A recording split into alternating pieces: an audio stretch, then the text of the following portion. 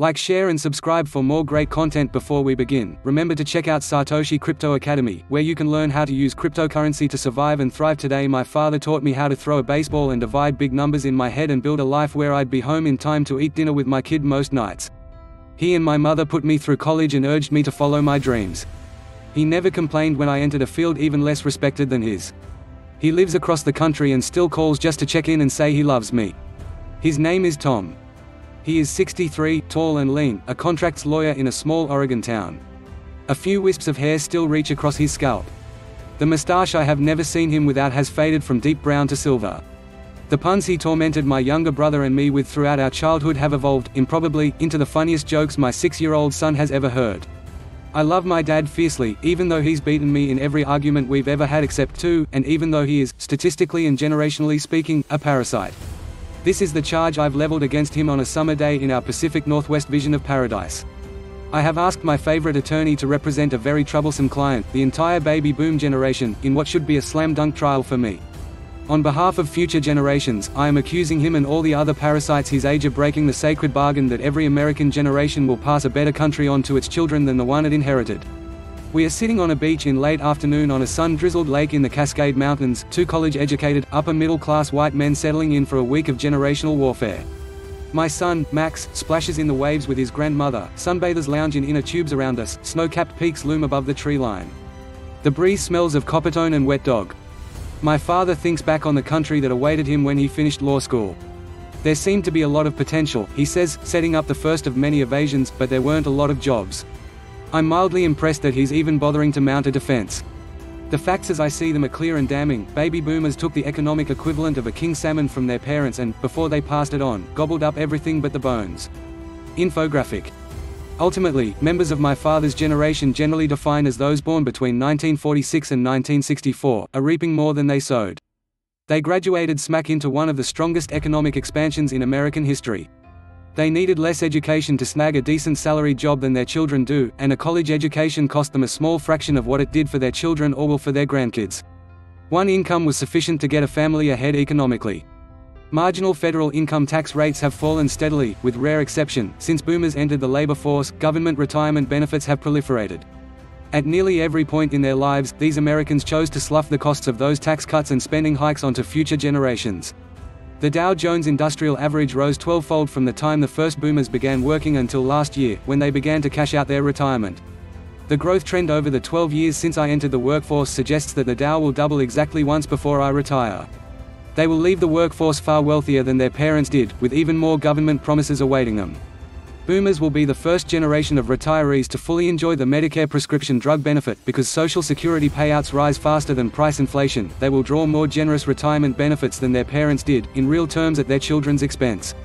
The Urban Institute estimated last year that a couple retiring in 2011, having both earned average wages, will accrue about $200,000 more in Medicare and Social Security benefits over their lifetimes than they paid in taxes to support those programs.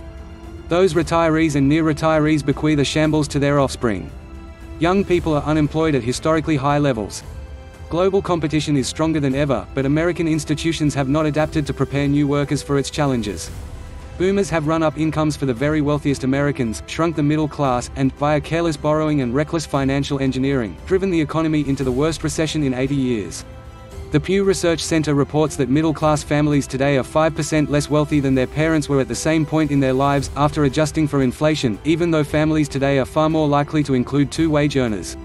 Another Pew report shows that those ages 55 to 64 are 10% wealthier today, even after the Great Recession, than Americans of that age bracket were in 1984. Those younger than 35 are 68% less wealthy than the same bracket was in 1984. Infographic.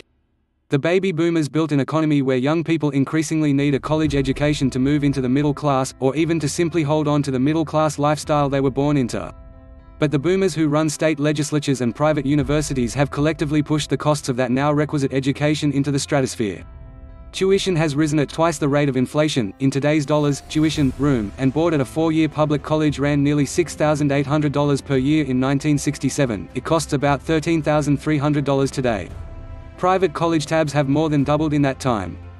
The increase has saddled young workers with more than $1 trillion in student debt. The average college student today borrows 6 times more from the federal government to finance her education per year than the average student in 1970. The boomers keep their low taxes, and their alma maters gain prestige, but the next generation of workers starts with a debt boulder strapped to its back. All for no apparent gain. Today, Pew says, men who grew up in the middle class are just as likely to earn less than their fathers did, adjusting for inflation, as they are to earn more.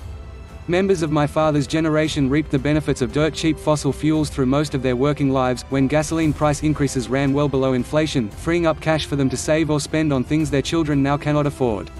Because gas was so cheap, they burned too much of it. My father has never owned a car that averaged better than 20 miles per gallon, filling the atmosphere with carbon dioxide to levels that scientists warn will likely warm the globe by several degrees. Climate change will cost trillions of dollars to avert or adapt to. It's almost impossible to overstate this level of buck passing. Perhaps most egregiously, the baby boomers, led by boomer-coddling leaders in Washington, are bequeathing a runaway national debt and a gaping federal budget shortfall that their children and grandchildren will have to pay through higher taxes or reduced benefits, or both if they don't want the country to go broke. Balancing America's future receipts and obligations would require all taxes to rise by 35% immediately and permanently, and all federal entitlement benefits to decrease by another 35%, the International Monetary Fund estimated last year. Shielding boomers from that pain, as most so-called deficit hawks in Washington propose, would dramatically increase the bill for everyone else. Brigham Young University economists Richard Evans and Kirk Phillips and Boston University economist Lawrence Kotlikoff published a paper in January that projected a 1 in 3 chance that the U.S. economy will reach game over within 30 years. In their definition, game over means that the government's obligations to seniors, thanks again, boomers, will exceed 100% of everyone else's earnings. In other words, all the young workers in America together won't earn enough to pay down the government's obligations to their parents. It is hard for me to see how the grey-mustachioed attorney is going to get his client out of this one. That's my first mistake. Parry, riposte. Beginning in junior high, my father knew he wanted to be a lawyer. He grew up an Air Force brat whose father designed cameras for spy planes, and he landed in Los Angeles for high school. He met my mother at a YMCA dance, kept his nose in his books while his University of California, Santa Barbara classmates bombed a bank to protest the Vietnam War, and graduated near the top of his law school class at the University of California, Los Angeles. Big firms in California and Colorado recruited him, but he opted for a clerkship at the Oregon Supreme Court and then a 2-man firm in a former timber town of 10,000 residents called McMinnville. There, my dad knew, he could balance work with time for coaching Little League and leading the church vestry. When I was a teenager working summers at McMinnville's semi-weekly newspaper, I'd often start one morning a week at a downtown coffee shop, listening to a pair of old-timers give my dad all kinds of crap. They ribbed him about politics, fishing technique, and proper deference to the altar guild. They always made him buy their lattes. And when the hour was up, they'd shoo him back to the law office with an admonition to keep working so he could pay for their Social Security benefits. You could call this anecdote exhibitor in my father's defense of the boomers, which he offered over coffee on the first day of our week-long dispute. It boils down to a claim that he didn't exactly inherit a great deal, either. Tom Tankersley's argument breaks into 2 categories. First, he deflects blame for all of the bad stuff of the past several decades to previous generations and myopic politicians. Second, he builds a case that the boomers did far more good than harm. Infographic. The greatest generation, his parents' cohort, paid a lot less into Social Security and Medicare than it took out of it, he says.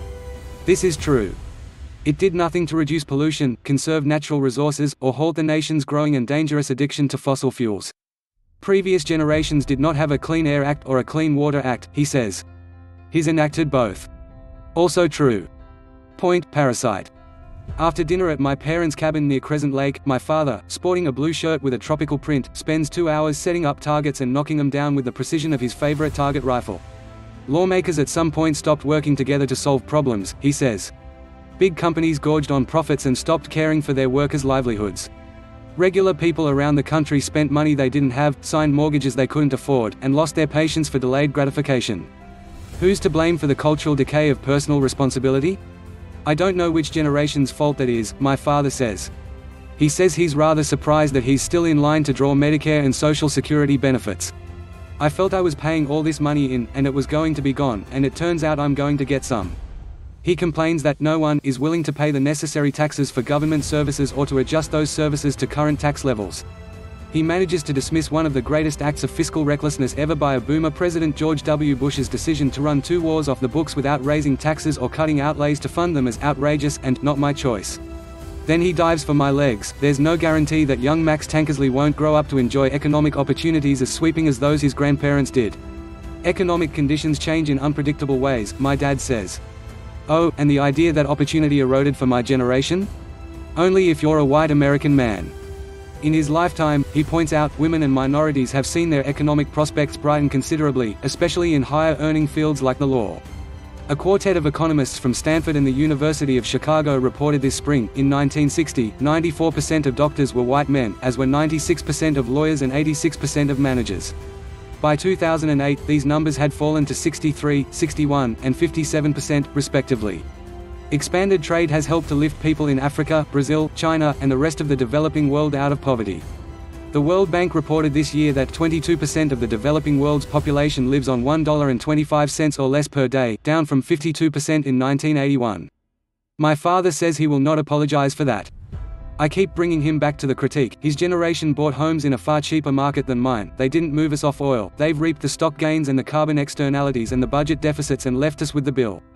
He keeps brushing me off, flipping the camera. There's this whole theory in democracy that you get the government you deserve, he says, readying more verbal jujitsu. And it's our fault for not saying, that's enough, just like it's your fault. I mean, you've been voting now for how long? By evening's end, the defense has turned to open taunting. So what, he asks, if it's his generation's fault? What are you going to do with that? Are you going to learn something and not do it? Or are you going to just point fingers, like this article seems to be doing? I realize, he's beating me. Round 2. The day after my trouncing, we retreat farther into the mountains, to a chilly lake where the Deschutes River springs to life, for a night of camping with family friends. We swim and roast marshmallows and play in the dirt and watch deer walk past the tent. Max helps my parents paddle the canoe. In the morning, we comb the campsite, picking up food wrappers and specks of trash, some of them months old. You always leave your site cleaner than you found it, I tell Max, because other people will come after you, and others after them. It's your duty as a camper. Where did you learn that? He asks. Your grandpa, I say. This is the moment the prosecution regains its footing, by remembering just how hypocritical the defense has been. Boomers have always talked about making the world a better place. They were the century's most idealistic young people. They've also known for decades about the fiscal, economic, and environmental paths America was headed down. How can they possibly square that wisdom with their inaction? We break camp. Back at the cabin, I call up statistics, build economic charts online, and transplant a new backbone into my case. I chide my dad here for installing Wi-Fi at his cabin, but I think it was Mum's idea. In my mind, I know which of his arguments I must grant.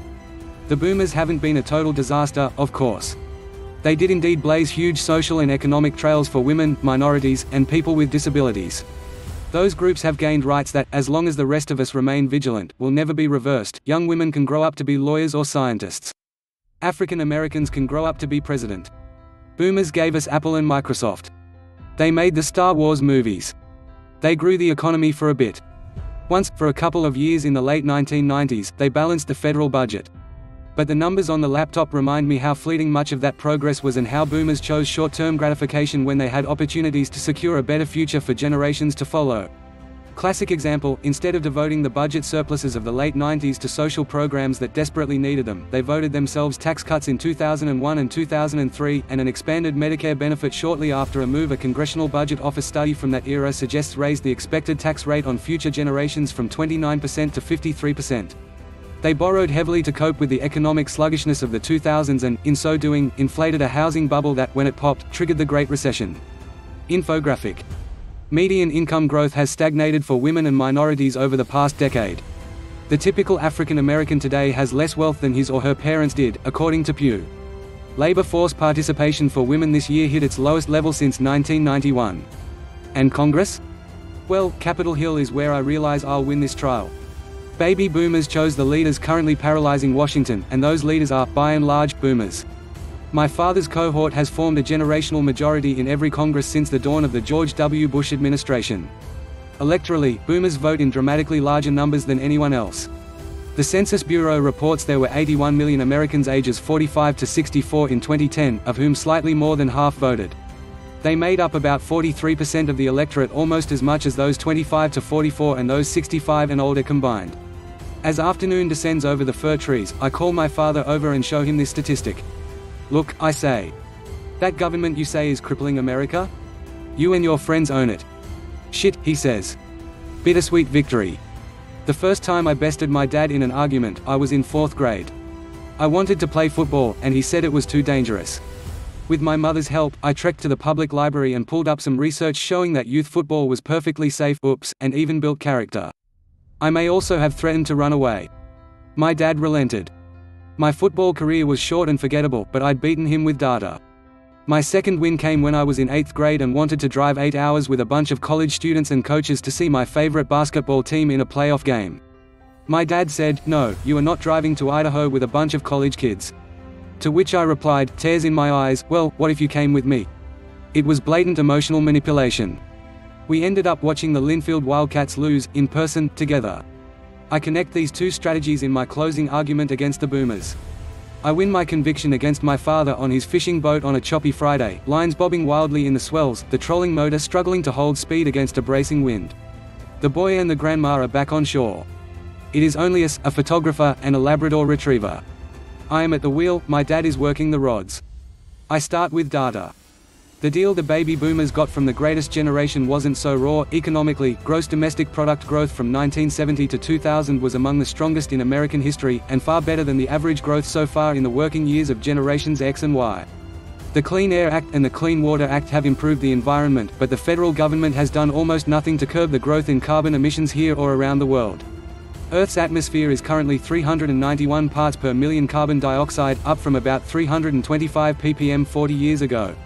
The concentration is on pace to hit 450 ppm by 2035, which would translate into an increase in global average temperatures of 2 degrees Celsius, the tipping point at which scientists say we would no longer be able to block or reverse a future of the most catastrophic impacts of climate change. More high-temperature records were set across the US last year than in any previous one. Arctic ice melted to an all-time recorded low. America's federal debt-to-GDP ratio has more than doubled from 28% to 62% since 1970, and the borrowing has benefited boomers far more than folks my age. A majority of boomers want no part of paying that debt off through higher taxes or reduced benefits. A recent Pew poll found little appetite among that age group for debt reduction proposals that will take a bite out of their pocketbooks. And boomers seem to know that the future won't be brighter for Max and his friends. Nationwide, optimism that today's youth will fare better than their parents is down from a peak of 71% a decade ago to 44% today, the lowest level since 1983, according to Gallup. Pessimism is highest among, you guessed it, baby boomers. My emotional argument seals the case. Where I finally best my dad is on the question of why his cohort hasn't stopped the freight trains of generational woe that have been barreling down America's tracks for a few decades now. The question he can't answer is this: how could the members of a generation so willing to lecture everyone else on personal responsibility not recognize, even at this stage in their lives, their collective responsibility for ending this mess? You used to be such an idealistic generation, I say. You were going to change the world. Yet you've known all this was coming and haven't tried seriously to stop it. You've reaped all the benefits and left the rest of us the bill. And you knew what you were doing. Why? He hooks and nets a fish. When he has rebaited the line, he vents some frustration at his boomer peers, clients. I'm saying, there are problems, he says, and I've been talking about them for a long time. He stops pushing back and starts making concessions. On the budget, he says, you're right, we haven't had the whatever to say to our parents' generation. No, we're not going to give you those social security raises, even when, as in recent years, low inflation levels haven't warranted them. Those raises represent a tiny fraction of our future debt load. The lethal combination of soaring Medicare costs and insufficient tax revenue accounts for most of it, but hey, I'll take what I can get. Life isn't Perry Mason, the defendant never confesses on the stand. The closest my father comes, in this case, is with energy policy and carbon pollution. I'm disappointed in the environmental thing, he says. We could have done a lot more. Our budget and economy are struggling through a huge transition, he says.